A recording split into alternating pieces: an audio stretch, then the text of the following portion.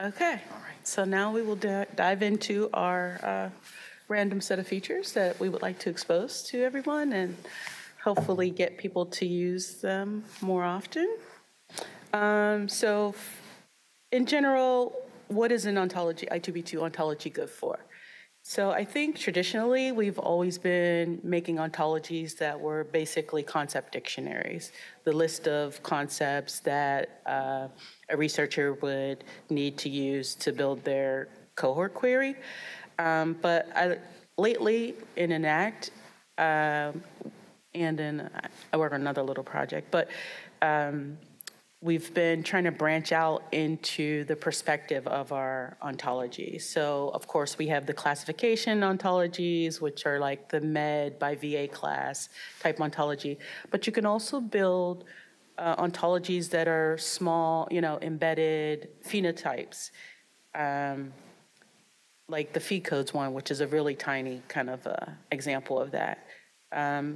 We'd also like for you to look at building ontologies that may be like a disease modeling ontology, kind of like the COVID ontology in Enact, where we've kind of gathered up all the concepts that are related to a given disease and organized it in a way that makes it convenient for a investigator to explore that particular disease. And then we also use them for standardization and harmonization. So from that perspective, like we use in the Enact Shrine ontology, those are examples of those. So, the standardization and the harmonization of concepts makes it easy for things like our Sheriff plugin to be able to share phenotypes and concept sets because we are all kind of standardized on these i2b2 ontologies. Like I said, the COVID ontology, it has, how do you define the disease? What are some of this, how do you rank the severity? And so that's a really different organization of concepts. And the good thing about some of these types of ontologies is they're often using concepts that are already in your i2b2 fact table, but just giving the investigator a different perspective, a different way to query those concepts. And then, like I said, the fee codes. The second thing we wanted to kind of expose is like, how do we as a community start collecting and exposing ontologies that you or me have created? We have a lot of people using the Enact ontology, and, I package up these files and, it's a mess, but anyway. But there's also ontologies available in BioPortal with a set of scripts that are available from the i2b2 team to translate them into i2b2 format. The other thing you can consider is a lot of sites are creating interesting ontologies, like Griffin did contribute the zip code ontology to the Enact ontology. Mark Abajian and the USC team has created a great CEDO, which is social determinants of health and environments ontologies. GPC has a series of ontologies that can be shared. One, like they said yesterday, they have ACT ontology over PCORI, and they also have provided a notes metadata ontology that we're probably going to use in the Enact network.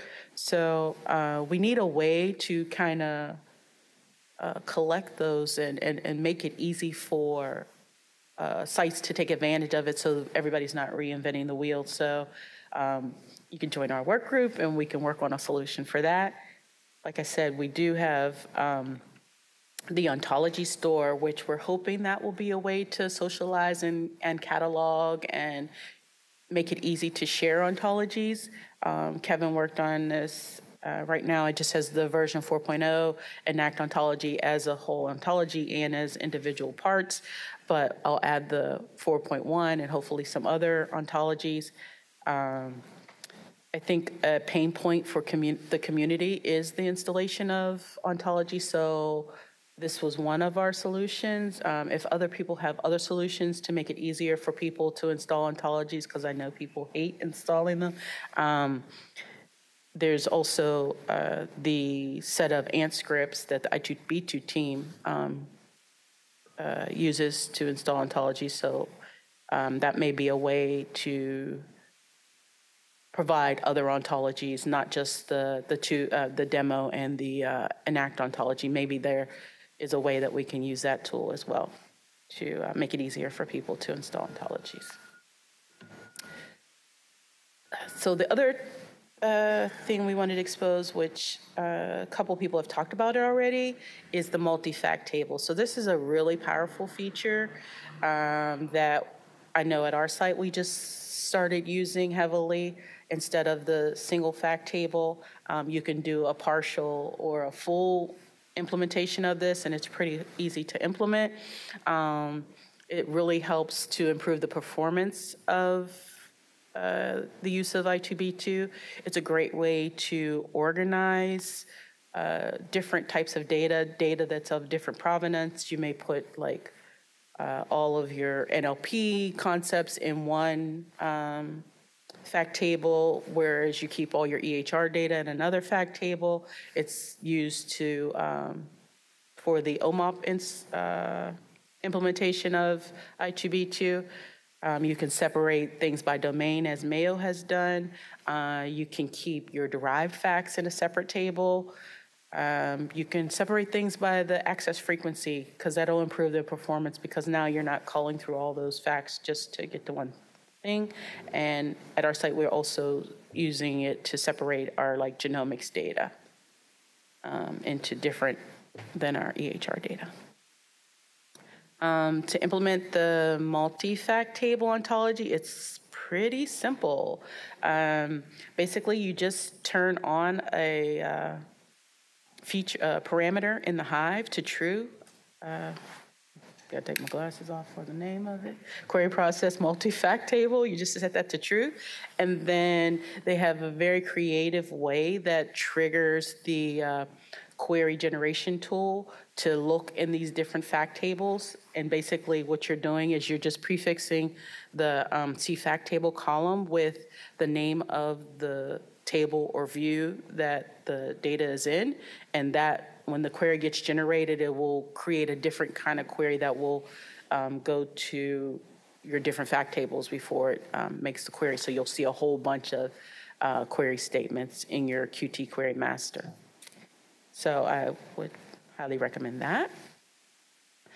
The other feature that is my favorite feature is the breakdown queries. They're really powerful.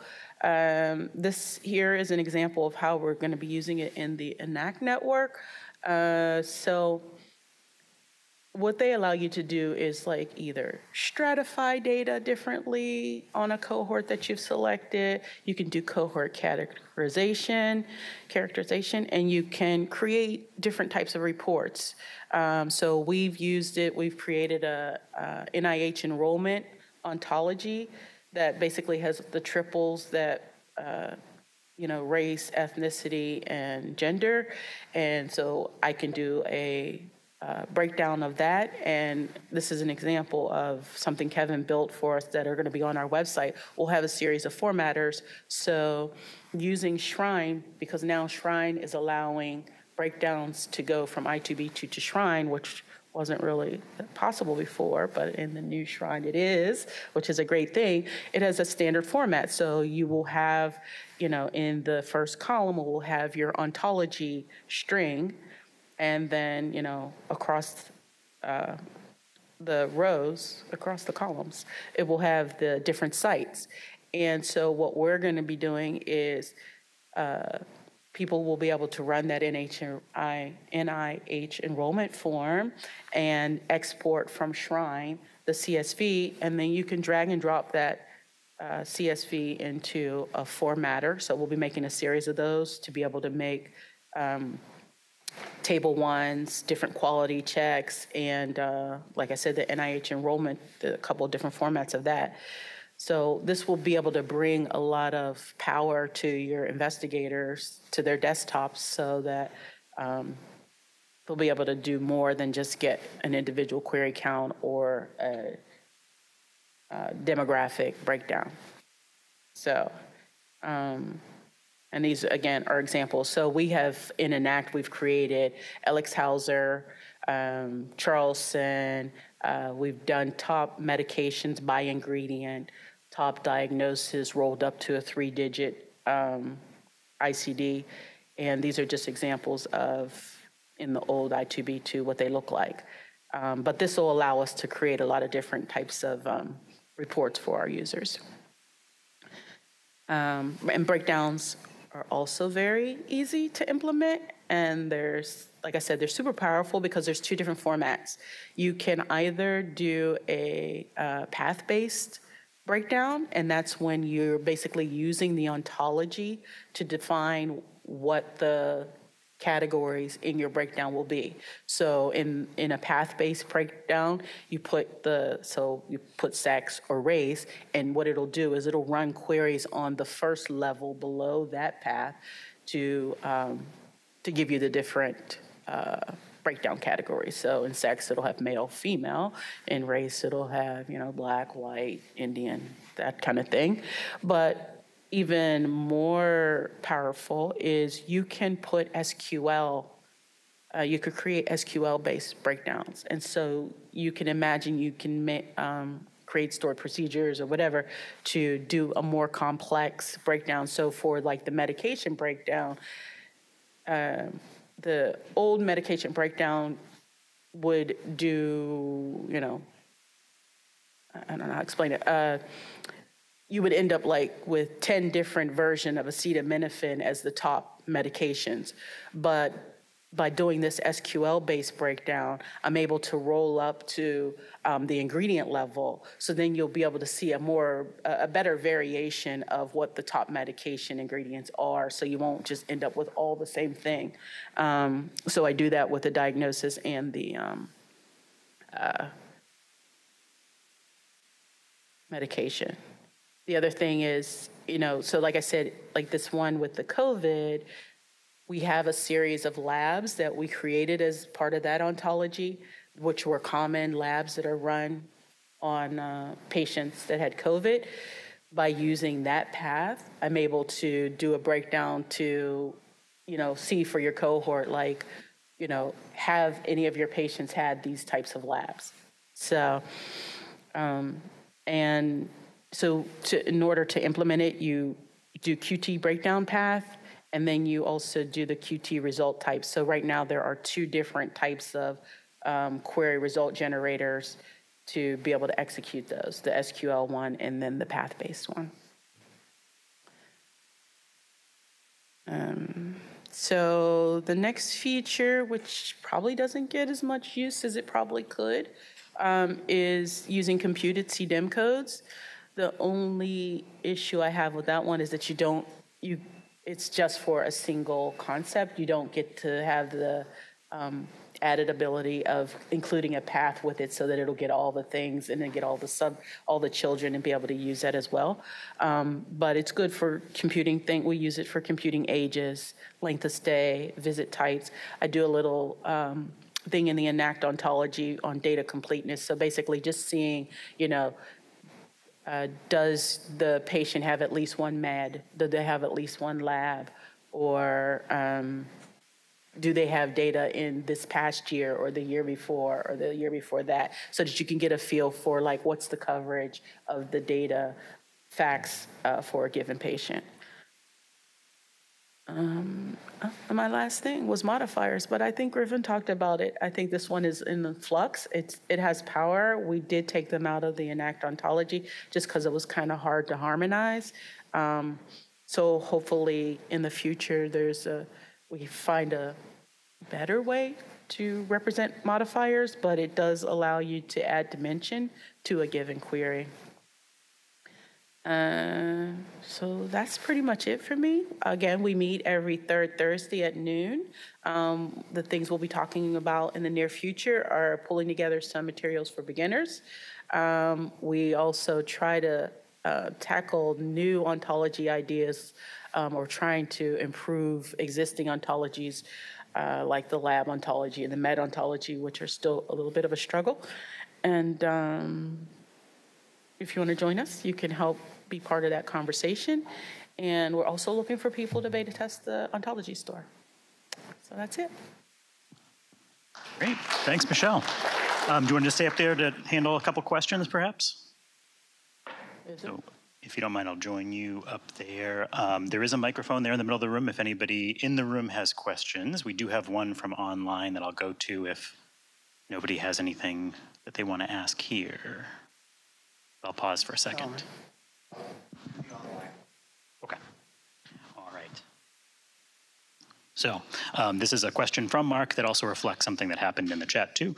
A little bit more information then about the Ontology store. Can you say a little bit more about how that's accessed?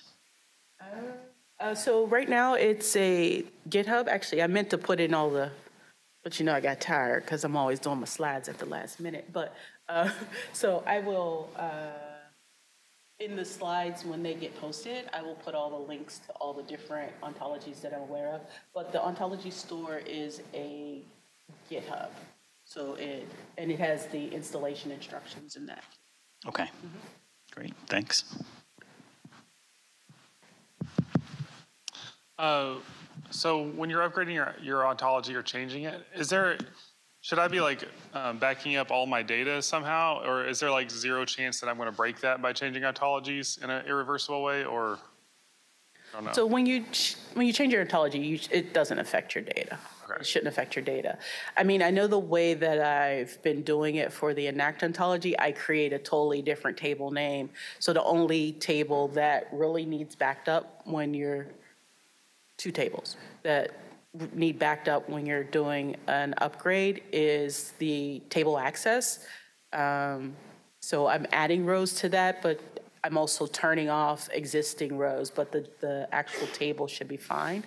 And then the concept dimension table is the table that is at greatest risk because that needs to kind of be modified almost whole hog, I would say, just because there's just a lot of overlap and you want to make sure that you're not creating duplicates and other messy situations. But other than that, you should be fine. Okay, thanks. It's more of a comment. Go for it. Ontologies are i2b2's single greatest achievement in many ways, right? In that it's its greatest strength in that we can represent all kinds of what otherwise might be, really completely unstructured, tables from who knows where and so forth, which are really important if they're part of, clinical studies, but nobody really put them into a controlled vocabulary, but you can actually put those in i2b2 and then they can be used by folks who do not have expertise, right, in star schemas and all that kind of stuff and ontologies, frankly. They're also really scary. And for exactly the reason that Zach just said. If you make one little slip up, everything suddenly breaks and you can't do anything, right? And so this is a really tough thing to grapple with, I think, in i2b2, in that, and the obvious kind of alternative was, well, forget ontologies, just put the codes in the table and use those, and that's what OMOP did. Right. And I would say that's why it's more popular than i2b2, because it's straightforward. You got the code right there. You don't have this, you got to go look in this other table that if it's wrong, okay.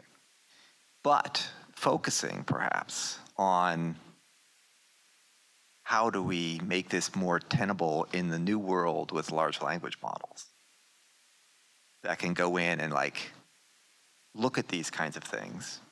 And one might think that that is a silly idea, but, try it, right? Okay. And Jeff, I don't see him today. Where is he? All right. Jeff Clan did that, right? I mean, he did. He went in. He works with Michele every day, pretty much. But anyway. And, it was like, okay, what can we do? And it was amazing what it can do, right? It can, you can tell it, get the documentation out of i2b2 and make it into a prompt and say, okay, make it look like you got something, make it look like this. Or you can say, hey, here's something, it should be looking like this. Why doesn't it look like this? And stuff like that. And it will actually give you a tractable answer that will either fix your ontology or tell you what's wrong with your ontology or make you a new ontology, based on, just an arbitrary table of stuff. Or the great thing about like BioPortal is that it has all these ontologies in it. So why don't we get all our ontologies out of BioPortal? Well, I'll tell you why. They make little changes here and there, and it breaks our scripts. And suddenly, you've got a week-long project trying to figure out why your script that used to import BioPortal ontologies isn't working anymore. Again, right? The flexibility of a large language model lets you kind of make it so that they're more adaptable, right? And if one little thing changes, they actually adapt and carry on, right? So I'm just, this weakness of i2b2, which is, that it's so reliant on ontologies that, it can make it kind of challenging for the faint of heart. Thank God Michelle's not faint of heart. Not faint of heart. Might be able to be overcome and take advantage of the fact that the ability to host data in something like a star schema, where whether it's one fact table or multi-fact tables, in a star schema is the most flexible and from a computational point of view, the most optimized way to search for many billions or even hundreds of billions of rows of data. Oh, here's Jeff, who I just was talking about. Listen to you. Okay. All right, that was my piece. Is that on? Yeah, I think that's on. Morning. I just wanted to make sure I hit the mic. I was thinking about this kind of as a question, but Sean, fits with what you were talking about in terms of sort of stretching the definition and thinking about how far we can push this idea. Ontology, I'm a huge fan of what i2b2 has in its ontology, and I think there are lots of strengths. Like, for example, all the relationships that we can enforce using that ontology, right? Something's a child of something. So if you have two drugs, one of them is deprecated, came from OMOP vocabularies, and another one, RX norm caught up and now made a new concept. If you make one the child of another, it's a lot more usable, right? You roll up a bunch of clinical labs that mean the same thing. Lots and lots of examples where it's really, really powerful and helps us. But what I wanted to kind of pose as a question is, and also in compliance with one of the latest buzzwords, multimodal. People love multimodal. What about use cases where enumerating all the concepts that the users might need as building blocks for a query is hard? Genomics. Right. Can't enumerate every mutation out there, and they're finding more and more. They're like zooming out, and things appear to be coming up and flipping directions and going down, and it's never going to end. Is there some other way of searching these data domains and making them accessible to these cohort identification tools that is not reliant on a predefined ontology? Right. So I think Nick, at least like for the genomic example, is working on doing query XML, which will kind of be able to take advantage of not going directly at something. You might have one concept that says, I want to find this genomic variant, but you could design a query XML panel that would allow you to go at that other than in this hierarchical, predefined, ontological way. So I think That's going to be possible? Wait, I mean, Nick, hey, he wants the mic.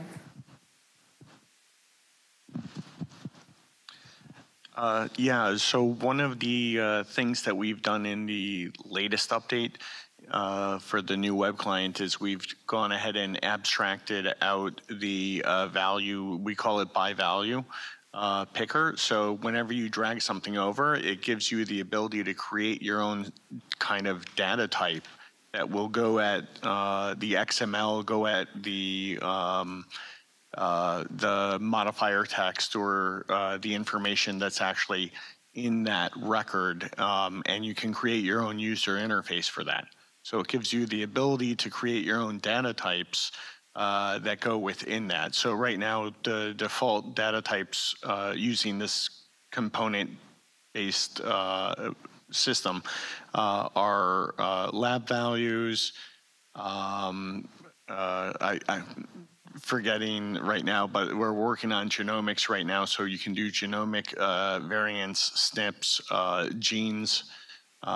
It really depends on how you've annotated your data within the tables. And if you create a new type of data that you're storing in the table that's not there, you can actually define it within the XML as a specific data type. And then you can create a module within the new UI in a very documented way. We have documentation on it that gives you the ability to actually edit or do a query specific for just that data type that you've created, if that answers your question. Thanks. All right, so I do want to make sure we get into our coffee break and come back at 10:45, but let's give a round of applause to Michele and Michael and Carmen. Thanks very much.